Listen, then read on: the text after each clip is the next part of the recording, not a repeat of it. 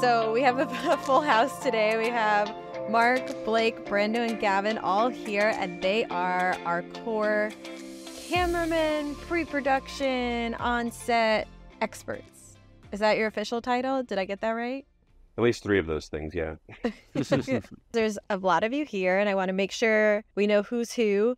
So why don't we go, just introduce yourself, your name, where you're located more or less, and like your favorite on-set meal. Oh. Because like when I'm on set, I need like a perfect turkey sandwich. I just can't even explain. Yeah. It has to happen. Yeah, that's okay, cool. Hey, I'm Gavin. I am Istrico's Chicago representative, and I guess my favorite on-set meal usually is lighter. I don't like having a heavy meal because I still have to be on my feet, so probably like, to be honest, a turkey sandwich. I love it. Hello, my name is Blake Newhouse. I'm a videographer, editor here at Istrico, and my favorite on-set meal would have to be pizza.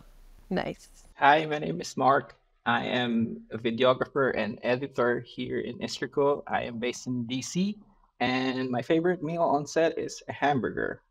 Ooh. Hi, my name is Brando. I'm based in DC, and I am a videographer, photographer, and I dabble a little bit in art direction and producing here at Istrico. My favorite meal on set is pretty much any vegetarian meal. So a good salad or a veggie burger or something like that. It's always nice when they think about the vegetarian side. Think of the vegetarians. Really, you don't just get your nutrition from hitting the record button like I do. Every time I get that's like 10 calories right there. Or however many calories is a reasonable amount. Obviously, I don't know what I'm talking about. 10 calories. Yeah, I don't know, dude. I went to movie college, not science college.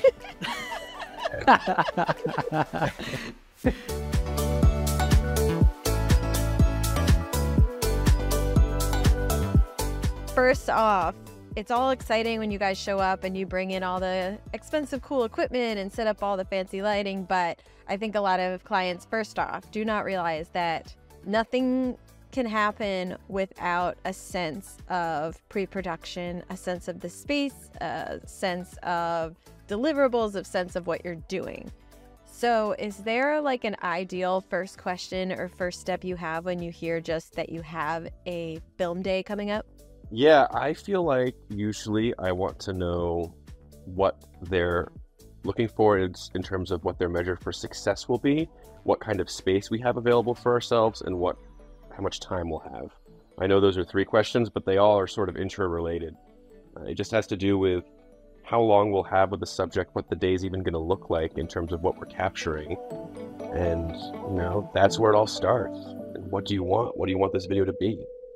I think there's a really, really big difference between a video that you're just going to put on Instagram Reels and a video that you might want to circulate internally, online, on your CDN of choice like YouTube or Vimeo. There's a million questions to ask, but it all comes down to what are you even looking for? I like that answer a lot. I also think just in conjunction with that, the audience as well as the platform, so that you can figure out the emotional component of how you're trying to see your message be viewed. Yeah, I agree with both answers. And I also feel that equipment follows with what story that we are filming. I tend to backlight all the time. It gives me the freedom to choose smaller equipments and be versatile. And I know, especially for documentary work, it's important to be on your feet all the time and move fast. So I feel for me, I give more importance to that. Yeah, actually, I would love to hear a little bit more about that because, there's the basic, you obviously need tripods and lighting and the mics, but what triggers you saying, oh, I should bring my gimbal or my slider? What kind of stuff makes you think like, oh, I shouldn't pack light and I should bring this extra stuff along?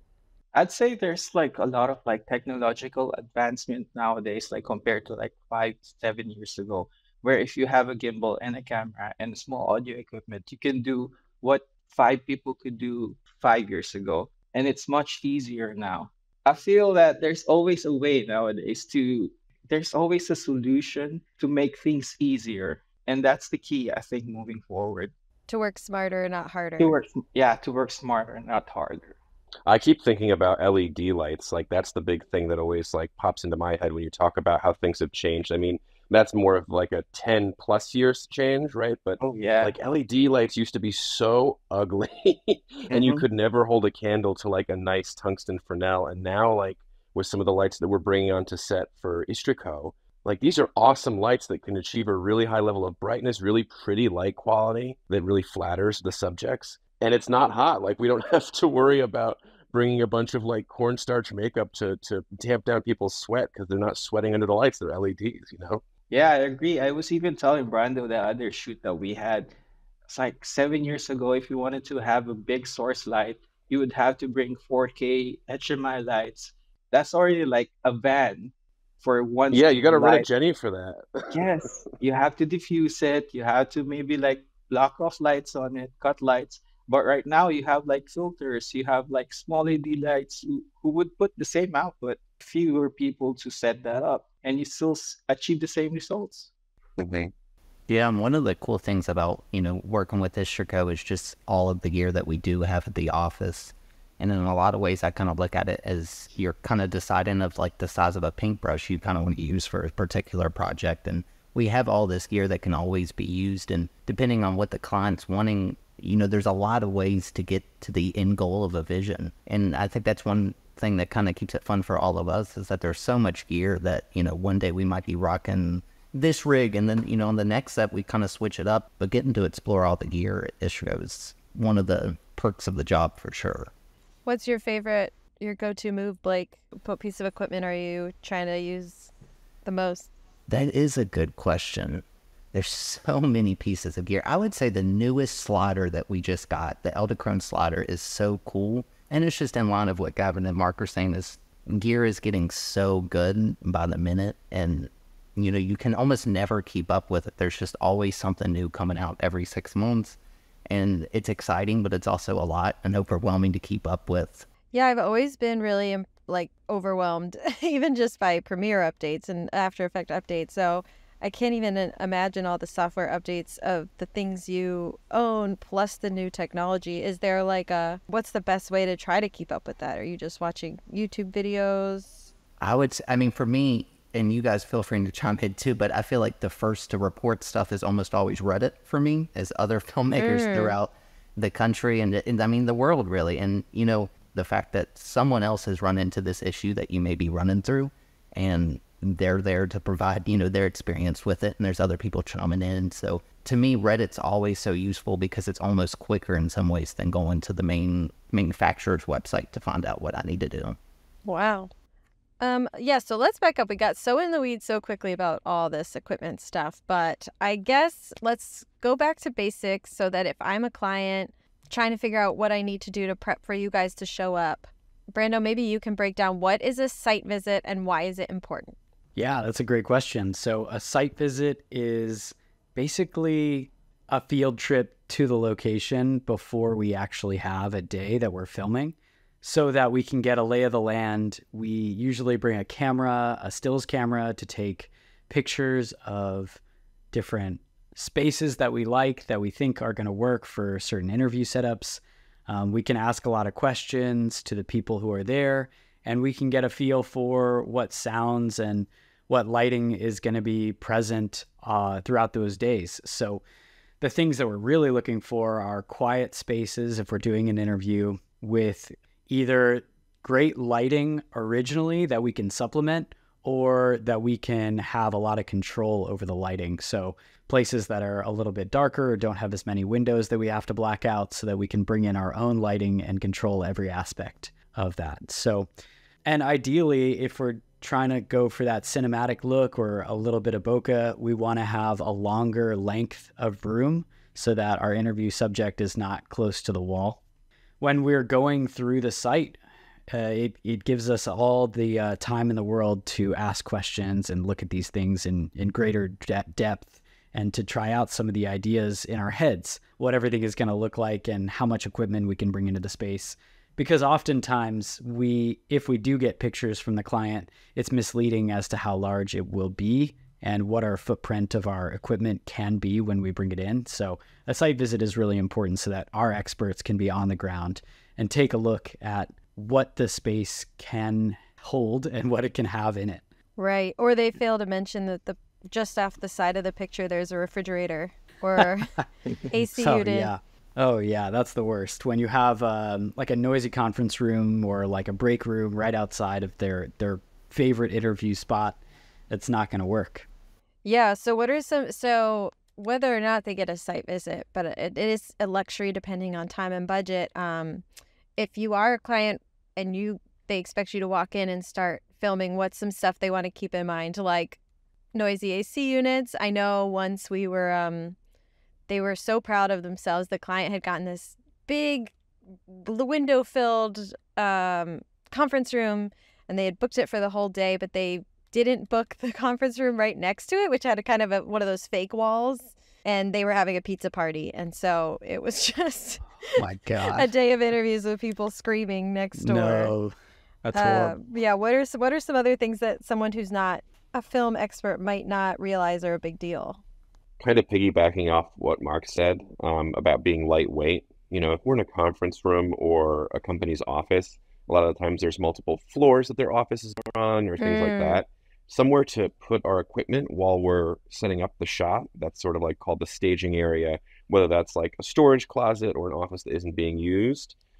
Making sure that we have time to kind of move from one location to the next, even within the office. That's always a big chunk out of the day to make sure we have all our equipment. Just being able to use our time wisely and move from setup to setup. Oh, yeah. And mobile furniture is so underrated. When we go to a location and we have the ability to move the furniture that's in the space, that's a huge win. It definitely is. I mean, it is the small things like that. I know me and Mark were on a shoot last year where it probably took us close to about 20 minutes to move this table to and fro just to try to get things set up. And there's like little things that you're not even thinking of. I mean, even the small things of like how to get in the building and who we're contacted and what floor we're going to. All that stuff with the site visit is just, the efficiency that translates to on set when we're actually there for shoot day is always, I mean, like you said, of course, budget limitations and everything like that, but it's definitely one of those luxuries that makes things just run that much more smooth on the day of. That's a great point, too. And it would be good, Blake or whoever, if you want to break down sort of the timing of things, because I think people think they're just going to sit down like they would for a conversation and bounce right out in 20 minutes. And that's rarely how it goes. So by the time you guys show up, how does the timing kind of work out? Well, I think one of the first lessons that was taught to me when I first got into this line of work is that a lot of video production or film or whatever you're doing, it's a lot of hurry up and waiting, hurrying up to the site. And then it is a lot of waiting. There's a lot of stalling. And even if we have a site visit and everything, we know exactly what we're going to do, just given the amount of equipment that we have to haul in and set up. That's one section of it, but then it's also, checking in with the client while we're there, making sure everything's still aligning with their vision and that we're still on the same page with them. On top of all of that is really the technical stuff that comes into play with our cameras, really dialing in our settings and making sure everything's looking crystal clear and making sure that the product's coming out like how we intended it to. It's a lot of setting up, and really the interview process or capturing B-roll really goes pretty fast. But it's the same thing when you're thinking about, large production movies, of just how long it takes to do one single scene is, a lot longer than I think people have in the back of their heads getting into it. Not to discourage anybody from it. It's really just the nature of the work. I always feel like I'm evangelizing for lighting, and I've seen Mark do some really awesome setups in the last few social posts that you've made, Bree. I'm kind of curious to hear how you approach that, Mark. Actually, it's just imagination. Most of the technical things comes from just working on the field for a long time. But what leads to it, it's just imaginations. Now that we had this new branding, I feel like we have so much capability to explore things, play with light. Brando would come up with something with like, oh, I want to do this colored background. And then I could pitch up and say like, okay, maybe we could bounce it off the mirror and make it look cool. So these are the things that's just like banking on my head for a few years. And then I just had this opportunity to do that now. Yeah, you guys have been doing such cool work. But yeah, to Gavin's point, especially with lighting. But it sounds like it's a really cool collaboration where what if and yes and seeing what comes out.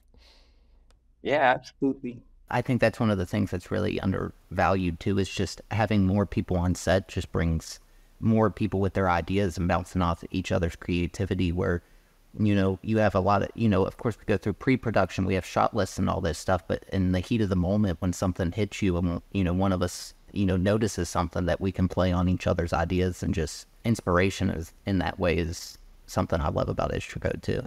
Well, Blake brought up B-roll, so let's talk a little bit about what B-roll is and what dictates what the B-roll should be. Yeah, I can jump in on this one. So B-roll is the things we cut away from to give the video context. That context can either be complementary or contrasting to what is being said. So B-roll is this ability to fill the viewer in on more visually what's happening outside of just what the audio is telling you. And the ability for B-roll to be legitimately anything gives you the possibility to branch out into other mediums. It could be graphics, it could be other video, it could be found footage, it could be news articles and photos. So that's where B-roll comes in, and the possibilities are really endless with that. That was a great definition. I guess this comes back to the client and preparing and planning. If they know exactly what the end goal is for the video, then they may have some of those assets already pre-prepared, and we might know where we're going to place B-roll into the storyline to give the viewer context.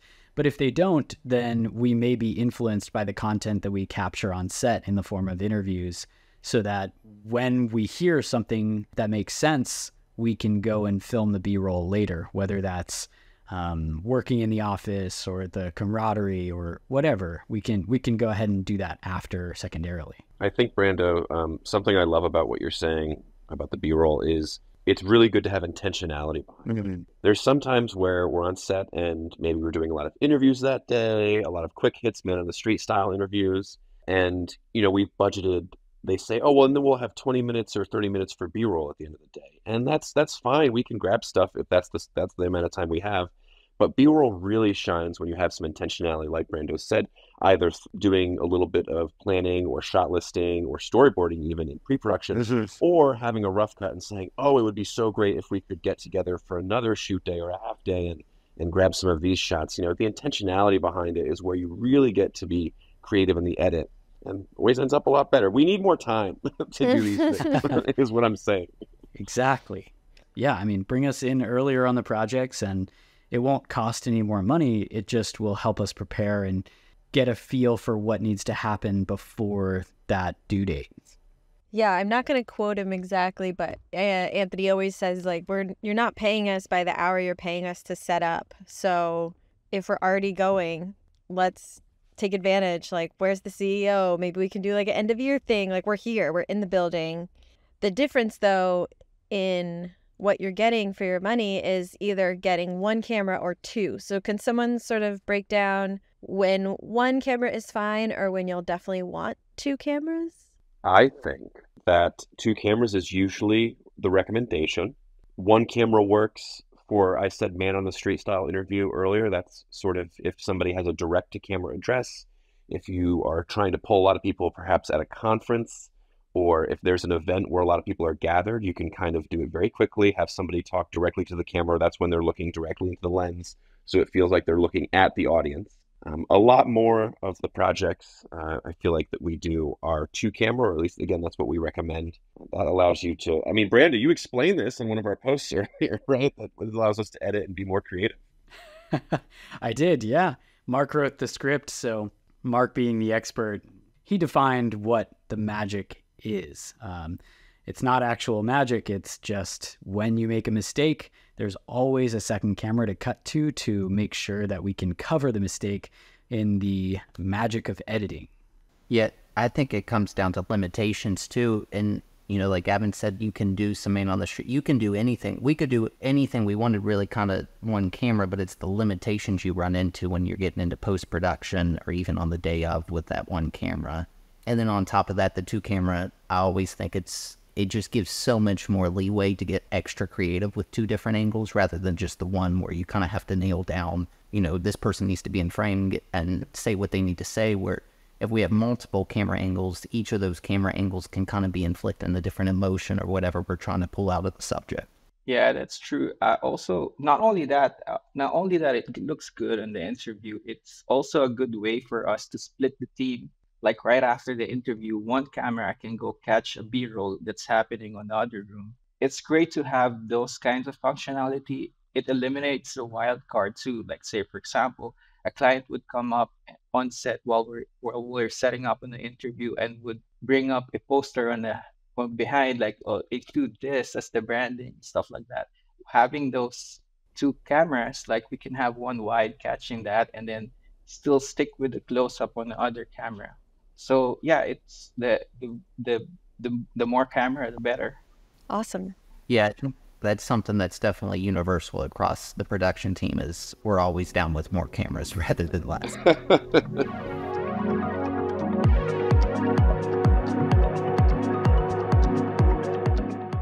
Is there a setup that you wish more clients could take advantage of? Is there something that you could utilize more to make more interesting videos? I mean, I can chime in a little bit. Just, I think some of the, social videos that we've been putting out, we've really, tried to put a focus on using more color in the lighting and moving light. Just some of these different elements that I think sometimes clients don't even know are at their disposal that we can do. And I think that's part of the idea is putting out work like that on our social team is more to show clients of what we can do. It's all imaginative, right? If you can come up with this vision, we have the team, we have the capability to usually bring it to life. There's so many different ways to tell your story too. I feel like probably all of us are always game to, try something new and do a different setup for a client. I think as a creative, it's just so fun when a client also has that kind of open-mindedness. When given the opportunity to be more creative, we are always going to be more invested in the project.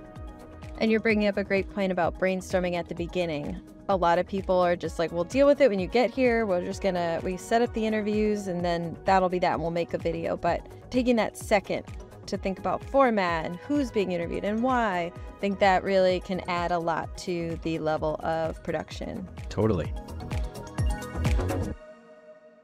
This was so helpful. I think this is a really good starting point if someone's interested in video or even thinking about video and curious as to why they should do it. Thank you guys for taking the time and jumping on here. Yeah, of course. Thanks for having us, Bree. Yeah, as thank you. always. Thanks, Bree. Thank you, Bree. And thank you all for tuning in. We'd love to hear from you. We can be reached on Instagram and Facebook. Thanks for tuning in, and we'll see you all in 2 weeks.